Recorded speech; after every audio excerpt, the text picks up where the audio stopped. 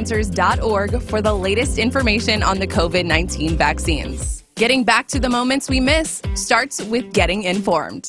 It's up to you. A message brought to you by the Ad Council and the CDC. Hi, I'm Don Glass. And I'm Yael Cassander. And we host A Moment of Science. The world is always posing questions, and science is always in pursuit of answers. A Moment of Science offers many of those answers in a timely moment of entertainment and enlightenment. We hope you'll tune in. For more information about A Moment of Science or to download our latest podcasts, visit us at amomentofscience.org. Listen weekday afternoons at 5:45 on KSJE.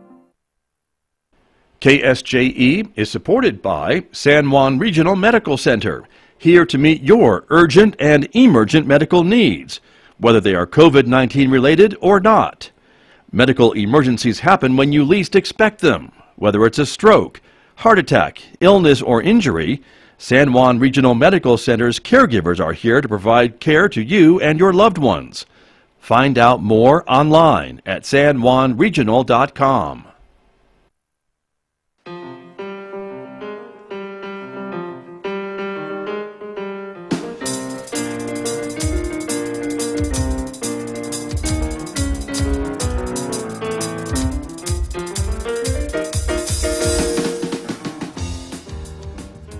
Ten minutes past 8 o'clock. It is Thursday morning, May 6th, 2021.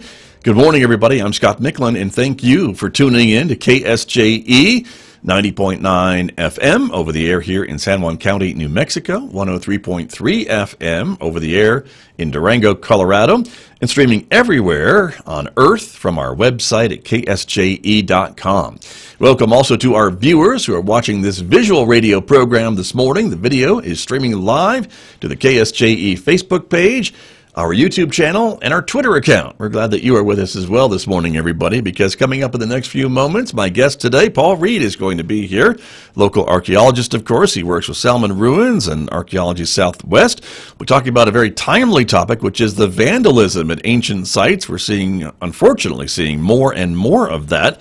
Paul will be talking with me about that, how we could protect these sites, but still allow the public to maybe visit many of them. And so how can we do that and protect them and also be careful about not loving them to death and with big crowds of the public as well? So that is our conversation this morning. It begins in the next few moments right here on KSJE, so stay tuned for that. Coming up next hour on our social media platforms at 9 this morning, on the radio this afternoon at 5:06 p.m. Megan Cullup is joining me for our COVID-19 Community Information Program. This morning we are talking about continued community needs with Catherine Abeta from the San Juan United Way. We'll get some student reflections from some local seniors from the area, and we'll be talking with the Allen Theaters about their plans to reopen the Farmington movie theaters for the first time in more than 13 months, but that is happening Friday. So we'll be talking about all of that coming up this morning at 9 a.m. again live on our social media platforms, Facebook, Twitter, and YouTube. You can watch us there, or of course hear it on the radio later on this afternoon at 5:06 p.m. on KSJE. On the radio at 9, it's Mick Hess, of course, our Roving with the Arts classical music program, and this morning on the radio, Mick is featuring music from the wonderful Sergei Rachmaninoff. That's coming up today on Roving with the Arts. And don't forget, we invite you to connect with us on our other social media platform. In addition to Facebook, YouTube, and Twitter, check us out on Instagram as well. It's a sunny morning here in the Four Corners outside our studios here at San Juan College. The current temperature is 50 degrees. For more on the weather, we're going to go to Rolando Yazzie, our KSJE weather intern, with the latest on the forecast. Good morning, Rolando. Good morning, Scott, and good morning, everybody tuning in right now on this lovely morning. Sunshine as usual, we could see some patches of clouds, and with that, let's take a look at your 5-day forecast. For today, sunny in the morning, becomes partly cloudy in the afternoon, high of 84. Tonight, partly cloudy skies with a low of 53. Tomorrow, breezy with partly cloudy skies, then becomes a slight chance of showers and thunderstorms in the afternoon, high of 85. Tomorrow night, mostly clear with breezy conditions with a low of 50. Saturday, breezy, not as warm, with partly cloudy skies, high of 74. Saturday night, mostly clear, low 43. Sunday, mostly sunny, then becoming partly cloudy in the afternoon, high of 71. Sunday night, partly cloudy skies with a low of 47. And on towards Monday, mostly sunny, could be a slight chance of rain showers later in the day, high of 70. And for Monday night, partly cloudy skies with low of 42. I'm Rolando Yazoo, reporting your 5-day outlook on the 90.9 KSJE. Have yourselves a wonderful week, and thank you for your support. Thank you, Rolando, and thank you very much. And we want to wish Rolando a hearty congratulations because he has gone ahead and graduated from the CLEAR program here at San Juan College. He was all decked out in his graduation robe and mortarboard and came by the station yesterday. So, Rolando, thank you very much for being here with the weather with me for the last several weeks. We really appreciate it. It's been a pleasure, Scott. Thank you. You're welcome, and congratulations to you, and keep up the great work, okay? Right on, sir. All right. That's Rolando Yazzie. Congratulations joining me here, our weather intern on KSJE. And now let me turn to my guest who is with us this morning from his home in the Taos area, Paul Reed from Archaeology Southwest and Salmon Ruins. Paul, good morning. Always great to have you on the program, of course. Good morning, Scott. Glad to be back on with you. You bet. Thank you very much. And so we've come up with this kind of timely topic, unfortunately, and I know it really gets under your skin a little bit too when we talk about these vandalisms at various sites across the world, but it just seems to me like we're seeing more of these recently than we have in years past. And maybe correct me if I'm wrong, is that not what's happening, do you think? Yeah, I think so. Plus, in our age of instant media, I think we learn about these things much more quickly than we did maybe even 10 years ago. True. But yeah, there seems to have been a rash of these incidents lately, and it's just unfortunate. Right, and I guess some folks might say, but people have been looting and vandalizing sites for hundreds of years, right? I mean, you've seen that. If you discover a new spot and you're looking through it, there's maybe evidence of looting that may have happened even a century ago, correct? Yeah, that's true. And it unfortunately really, in some cases, is... as soon as European folks came into the area, there started to be some disturbance of these areas, and some that's even earlier than that. So, yeah, but, even with the history and a long history, unfortunately, we still need to pay a lot of attention to this and try and continue our education and outreach efforts. Because there are cases where people inadvertently damage sites. Sometimes people casually pick up artifacts. We've talked about that in prior shows. And, so a lot of the impacts we see tend to be from just sort of casual, behavior by people and folks who really don't know the impacts of what they're doing. These specific cases that we're going to talk about this morning, there's nothing casual or inadvertent. This is deliberate destruction of ancient petroglyphs, and in both of the cases. So yeah, and I guess I would say that you would think these days that people should know better, right? If they're out in these areas, that they should know that there are apt to be some of these ancient sites. They certainly, I mean, petroglyphs, you can see that they're there, obviously, and so we should really know better as we're going out to try to enjoy these things. But let's talk about those two specific instances, one of which actually both happened in Utah, and one was a climbing incident, correct? And remind us of what happened there. This was just maybe a week or so ago. Right. Yeah, this was an individual who put in a climbing bolt, a support that, climbers use, although more and more these days, climbers are very aware of things, and even in areas where we don't have any petroglyphs or other rock art, a lot of times climbers avoid it. But this guy pounded in a pretty good bolt right into a petroglyph panel, and it was subsequently removed. They know who did it. So in this case, this really was just a careless act. But probably more than likely not a deliberate attempt to cause an impact to that panel. But I think in some ways this might be a reflection of people, less connected to what the rest of us understand about the world. I kind of call this, in other contexts anyway, sort of alternative views of reality. Right. People are not aware of their surroundings, and they're not so connected to one community or another. And and different folks in different communities pursue what they want to do, and they're not always thinking. They don't always have the radar out for things. So this individual, I think, is going to be asked to do some community service, hopefully, that will contribute directly to other people learning more about, you know, how to avoid these types of impacts. So I think in this case, even though it was an unfortunate incident, we may see a positive outcome on the other side of it. Well, that would be good, and that's certainly what we all hope for. And to me, it seems a bit of selfishness too, I guess, too. And I think that's what you're getting at, is just that, you know, it's all about me, and I'm going to put my bolt where I want to put my bolt, and if I damage something, oh well, it's easier than picking another path up this cliff. I don't know. I'm not a mountain or a cliff climber, so I don't know. Yeah, it's possible the individual really didn't know that, you know, and that he was looking at a rock art panel at the petroglyphs, but you know, they're very obvious. There are obviously subtle examples across the Southwest and the West where sometimes people really don't know what they're looking at until the sun hits it right. But this one was very obvious. So, yeah, I think it was kind of a me first, you know, stuck in my own head, doing my own thing type situation. But again, I hope we can get a bounce from education and, you know, and on a number of friends' Facebook pages and friends of friends, you know, climbers have really jumped on this and kind of universally, you know, heaped some criticism on this individual, which I think is deserved. Sure. You know, funny things about it, I think it was a, you know, the way climbers rank things, I think it was a 5-4 pitch.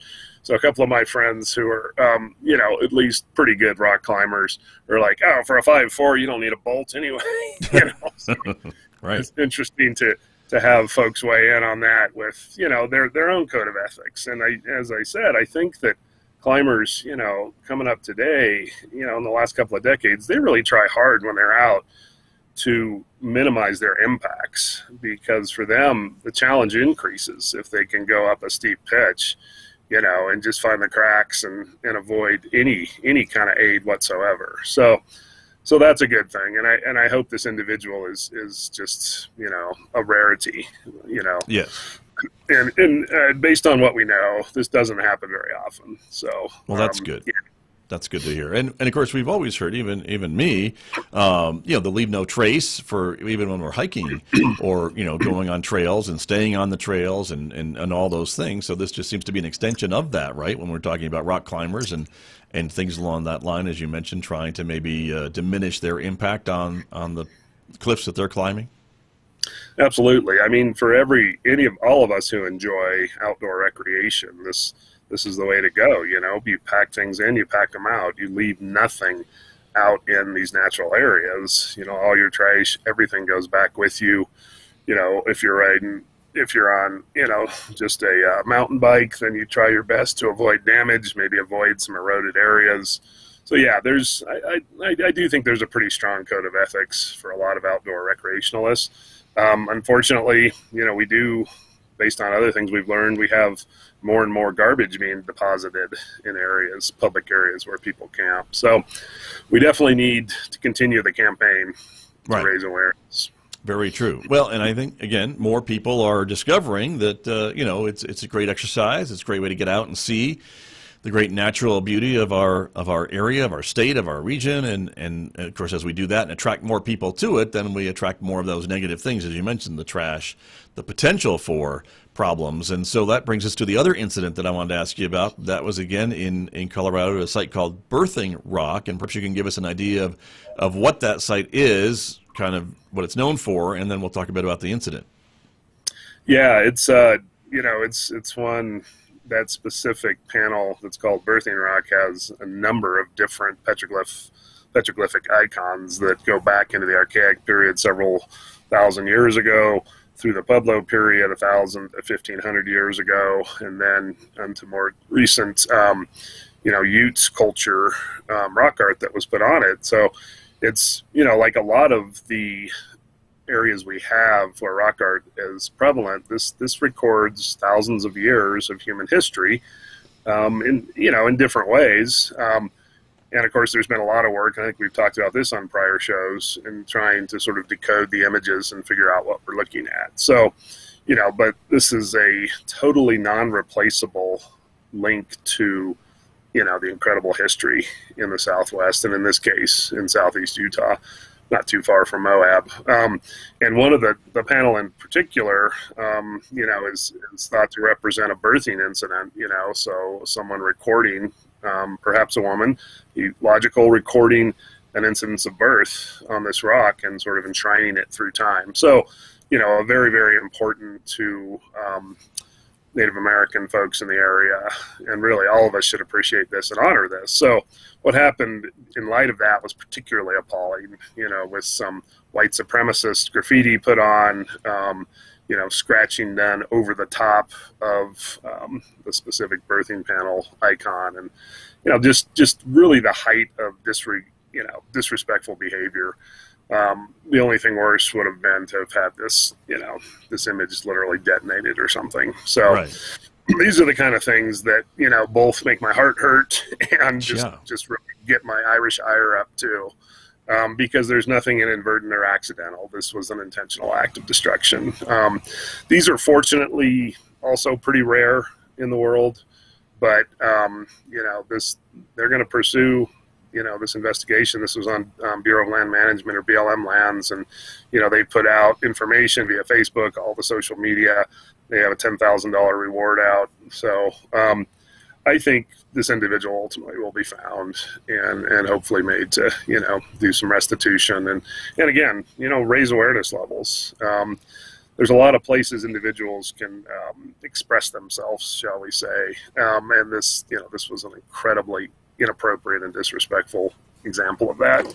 Right. We're showing a picture of the site that the BLM has done some treatment to the surface of the rock, I think, to try to minimize the impact of it as they kind of study it to figure out how best to maybe restore or protect what's left or those other types of things. And I can imagine, you know, all the work that goes into trying to stabilize and then restore something like this. I'm sure you do. Yeah, I mean, definitely not my specialty, but this is, you know, because of incidents like this and other things, you know, there's a very active program on public lands of conservatorship, and so they're going to engage some specialist individuals to hopefully get this panel back as close as possible to an original state, or, you know, or at least the state it was in prior to the damage. So yeah, fortunately those types of specialists exist in the world. You know, and sort of, you know, graffiti, you know, countrywide, worldwide is an issue. And so we have specialists now who can remove these types of things from many, many locations. That's great. Yeah, sort of very good. You know, not the kind of work you want, but it exists. So indeed. Yeah. And from the picture we're showing, Paul Reed, I mean, there seems to be some fence around the rock to keep the public at a somewhat of a distance, right? But obviously it's not anything that would keep you from, obviously, anybody from going up and vandalizing that location. And I guess that brings me to the next part of our conversation this morning, which is, you know, protecting these sites. There's probably not a ranger or someone from the BLM standing there watching everybody 24 hours a day, 7 days a week. And so, you know, a lot of these sites are on the honor system, aren't they? I mean, compared to like Chaco Canyon or Aztec Ruins, it does have you know, some staff that are there. A lot of these sites that are open to the public are just there and subject to the whims of the public, I'm afraid.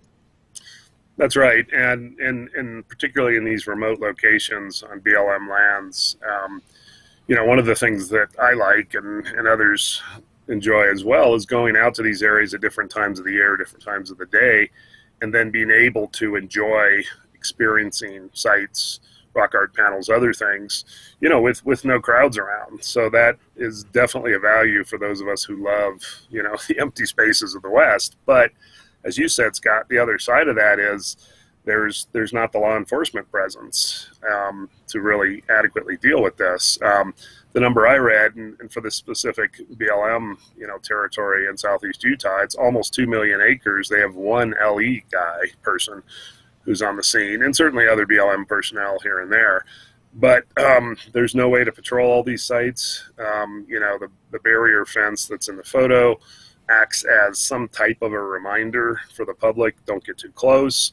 You know, the other thing well-meaning, interested people do a lot of times is they touch, you know, these panels, these ancient petroglyphs and pictographs, and the oils and things from our hand then encourage bacterial growth and in some cases just physical removal, particularly if they're pictographs that are painted on.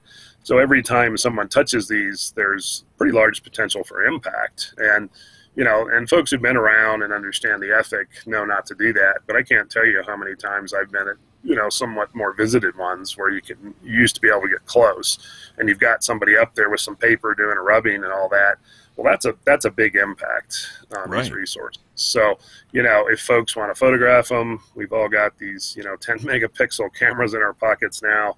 If they want to sketch them, do other things, there's many ways to enjoy, these amazing vestiges of the past. But touching them is strictly verboten and really shouldn't be happening. The alternative to the barrier, the real mild barrier fence we see in the photo is some kind of big ugly chain link fence, which wouldn't allow for even photographs to be taken in an unobstructed way. So and I don't think many of the federal land managers want to go to that step. Plus there's hundreds of thousands. I think I was doing some research. I am currently doing work on across the West, the 12 western states, including Alaska. And my estimate is there's something like between 10 and 15 million archaeological and historic sites. So many of these are undiscovered and they're protected. But the point in throwing out the number is there's no possible way these can all be fenced off and contained and patrolled. So, some of the patrols can happen, incidents like this raise awareness, which is great. But we just have to continue, pretty patient but persistent education efforts so that folks understand that, their single visit to a panel like this, if they get a hand on after they've been hiking in the desert and they're sweating, they may well impact that in a way that it hasn't been impacted. And of course, if they put graffiti and other things on it, then the impacts are much, much worse. Right, indeed. My guest this morning is archaeologist Paul Reed. He works with Salmon Ruins, of course, and Archaeology Southwest throughout our region, of course. We were talking about vandalism of ancient sites, how to protect them, how to keep the public from loving them to death, and that maybe leads me to that part of the conversation, Paul, as we hear about, really popular sites in the West and elsewhere, like Grand Canyon comes to mind. Chaco Canyon, for as remote as it is, gets tens of thousands of visitors each year, at least the latest numbers that I saw. Aztec Ruins, of course, same type of thing. So that's another thing for managers, park managers to deal with, right? And I imagine they ask for input from archaeologists like yourself as to how best to minimize public impact while still being able to enjoy these great places. Right. That's really the huge balancer at this point. And I think, probably for really at least 100 years, but there's been concern about how do we allow the public to enjoy these places, as many folks do, but especially in the last couple decades as population has really ramped up, with the last year of the COVID shutdown and, people trying to get outside more. We've had more and more people getting into public land settings, camping in areas where, in some cases they shouldn't camp because there's no facilities, and in other areas where the camping is allowed, but pretty serious impacts there. And all this comes against the backdrop of, at least a decade now of reduced federal budgets to manage our public lands. So, this is just really, in my mind, a perfect storm of more and more people, less money for facilities, for trail maintenance, even for trash pickup in that sense, and less personnel out on the lands to direct people to areas where they should go and keep them away from areas they shouldn't go to. So, that expression, loving these things to death, really is, unfortunately, right on the mark. A lot of parks have gone to reservation systems, and this, of course, works pretty well, I guess. I'm saying that without having experienced them in the last decade or so, but in Yellowstone, Grand Canyon, Yosemite, and a number of places. Right, understood. And that would be just only allowing in a certain number of tourists, visitors at one time in different areas of the park in order to not overwhelm the resources, I guess, of those areas. Is that kind of what we're talking about? Right, and one of the approaches is kind of a metering thing. So when you when you get access, say to drive through Yellowstone, you have a certain time frame in which you're supposed to pass through, so you can show up at 10 o'clock and then, you go into the park and they'll say, okay, here you go. And so the idea is to reduce traffic on the roads, reduce the possibilities of running into wildlife, because of course, and that, in the case of Yellowstone, that's one of the main attractions along with the geysers to get folks out there. So I think, these kinds of sort of metered reservation systems really are a way to go. One of the things I like to do and have been doing for decades is going up into Colorado in the the warmer months and climbing 14,000-foot peaks. And I just saw a story on two of the most popular are right outside the Denver metro. So we've got Mount Evans and Mount Burstad. So you can literally get up at a normal time in Denver and drive an hour to the west into the mountains and climb either Evans or Burstad. But they were getting so much use, and unfortunately so many people not following the leave no trace model, so huge increase in garbage. They've decided to go ahead and meter that and have people buy specific tickets and reservations, and sort of a predictable pushback on some of the Facebook pages I was looking at, where people are feeling like the West is ruined if you can't just get in your car on the spur of the moment one morning and drive somewhere and climb a mountain. But the problem in that specific case is hundreds of people, thousands now, do this from June to about September, and that the traffic into these these really fragile places just has to be regulated. So I think this is something that our society really needs to, just to come to terms with, that ultimately a lot of the public places, the outdoor places that people love are going to have some sort of regulation in this way, so that they're still here in 20, 30, 40, 50, 100 years for future generations to enjoy. Right. Well, and as you and I have talked about numerous times, there's always new things to learn about these great sites. Maybe it's with new technology, maybe it's just with new understanding of what we already know. But if they're destroyed and gone, that eliminates that part of the equation, if you will, to kind of help us gain a better understanding of the folks who were here before us. Isn't that true? That's right. And ultimately, we just have to think about what's in the best interest of different natural and cultural areas, around the West and around the country. And I think that has to come into the equation a lot more. This doesn't mean folks can't enjoy them, but the notion of sort of unrestrained, just go out and do what you want in public lands, like, some folks grew up that way in the 50s, 60s, and 70s. We have 350 million people in America now. So we are kind of past, with that level of population density, we're sort of past the point where, every piece of land is open to folks in the public realm. So, but I think we can be responsible about this and figure out what we want to do and still be able to enjoy these wonderful places. So, I just think we have to reorient our thinking a little bit and understand that loving them to death is not the way to go. Let's love these outdoor places, but let's do it with respect. Let's follow the rules if we're outside. Let's pick up, all the garbage that we're taking in, take it back. A lot of times if I'm camping in an area and I see things, I bring extra trash bags and I'll take 5 minutes to just do a little tiny bit, of a part to make that area cleaner for the next folks who go through. So, I think it's just kind of a community orientation, and I would like to see more of that, sort of that come back into vogue.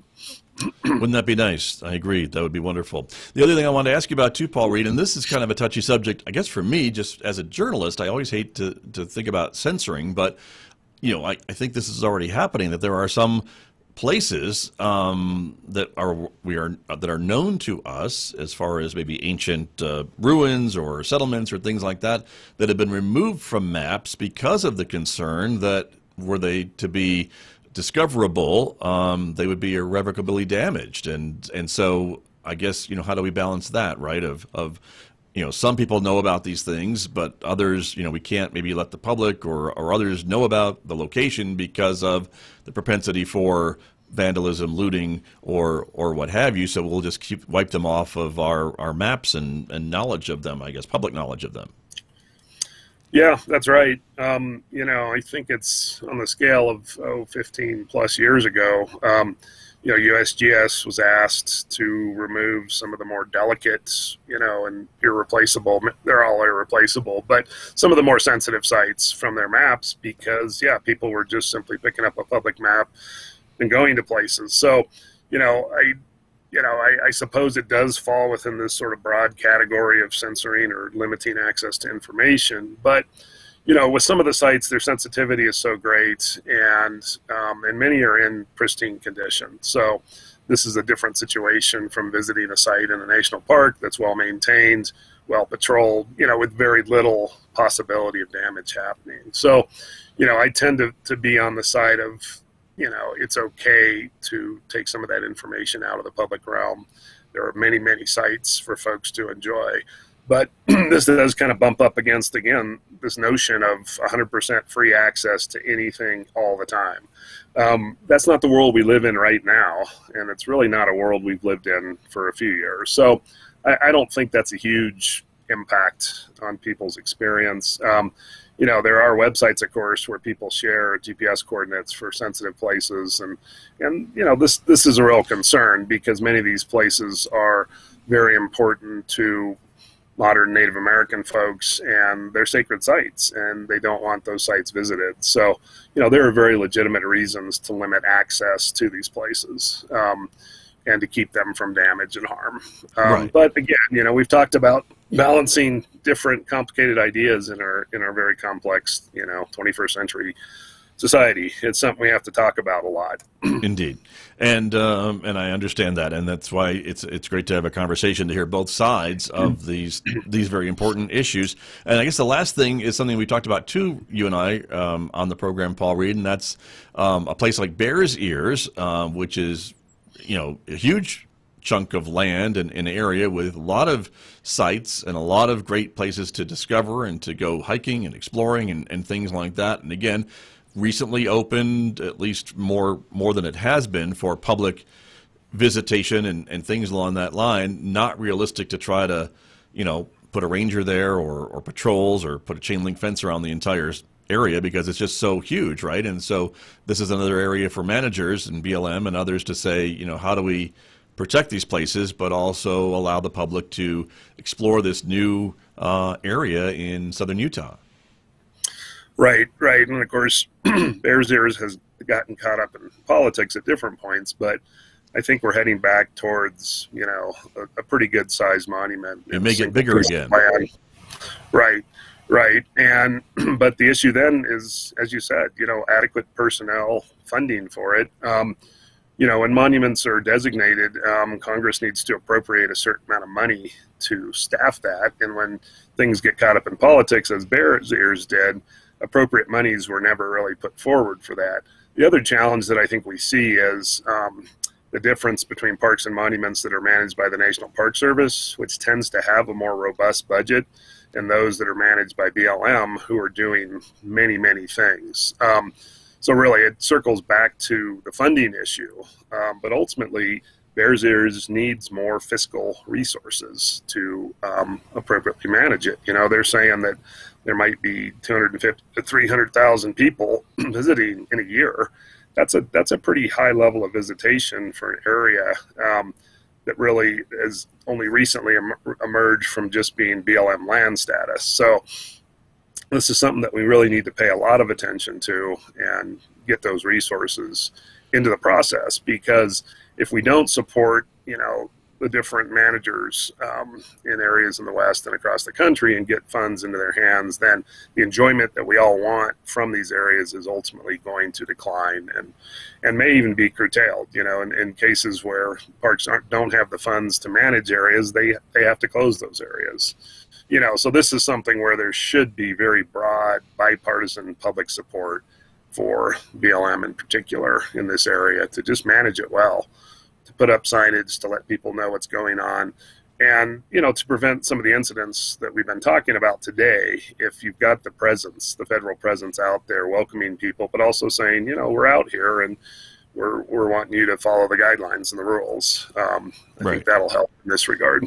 That would be great. Well, and I think there's some personal responsibility, too, for those of us that go out to enjoy these places to make sure that we follow the rules and, maybe keep our eyes open if others are not. And maybe they need to be reported, reminded to act better. So that's right. I mean, this is for all of us to enjoy. And so we all can do a little citizen policing. And if we see bad behavior, call it out. I've seen people climbing on ruins in different remote spots in Chaco and elsewhere. And, I'm not particularly shy about saying, hey, get off there, and or following up with some information and trying to, have a positive impact come out of that. But yeah, we should be keeping our eyes open for sure. Right. I guess, not a time maybe for punishment, but for education for some of these folks who just maybe need to know what the harm that they're doing. But exactly. Unfortunately, Paul, we are out of time yet again, but a good topic today. I certainly always appreciate your perspectives and information to share with our audiences. So thank you very much. Well, thank you, Scott. Great questions. And yeah, let's keep the dialogue going. An important topic. Indeed. Thank you, Paul. Take care. Thanks, Scott. That is Paul Reed, Archaeology Southwest and Salmon Ruins, my guest this morning here on KSJE. And I'll be back with more in just a moment, everyone. The time right now is 8:45.